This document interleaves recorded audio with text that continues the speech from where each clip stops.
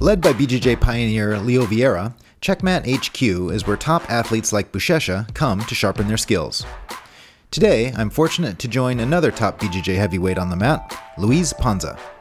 First started, I was 17 years old, and I wanted to be MMA fighter.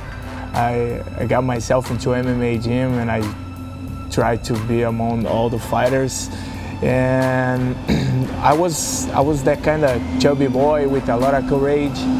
And I went through a fight in the street, and then I got myself in trouble. And then my mom didn't allow me keep fighting MMA, and then I could only train jiu-jitsu.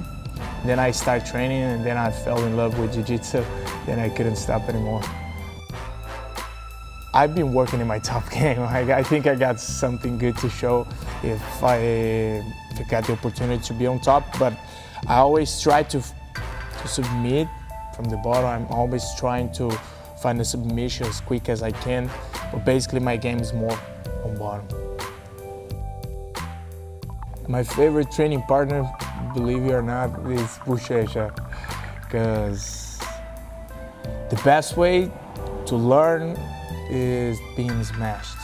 That training partner that is gonna push you into your limit, because even knowing that you're gonna lose the road, because of course he's better than me, I can put in my mind that that day is not gonna be like that, and every day the end is the same, but I can put into my mind that I'll do my best and try my best every day. He makes me push myself beyond the limit, and that's the way I like to work, because I got in my mind that I'm not a phenomenon, I'm not the biggest talent, but I've been always working as hard as I can.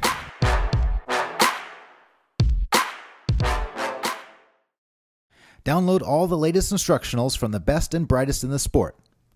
The Budo Videos app, now available for free in the App Store. My name is Samir Chantra, and I'm going to show you guys a leg lasso. It's a guard that I've been doing for a long time. So many years practicing this guard, I've been developing many different positions from there and many different variations from the lasso.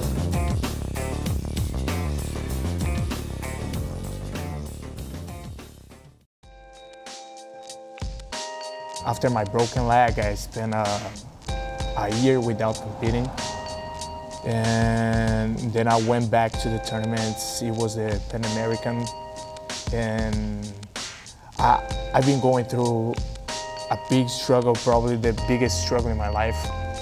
And every single step that I've been through,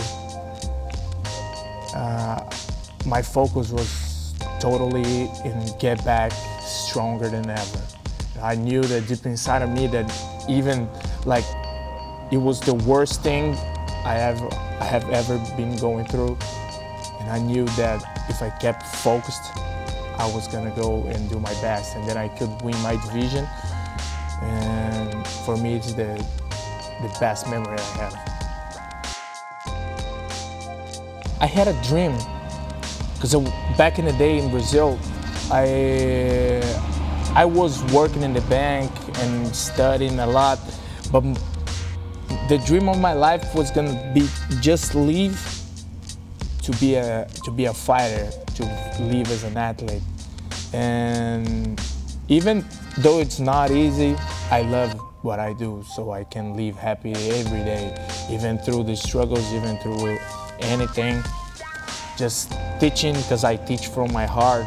Every single student, that they know me and they know that what I do is what I love, and no struggle can get me down, you know.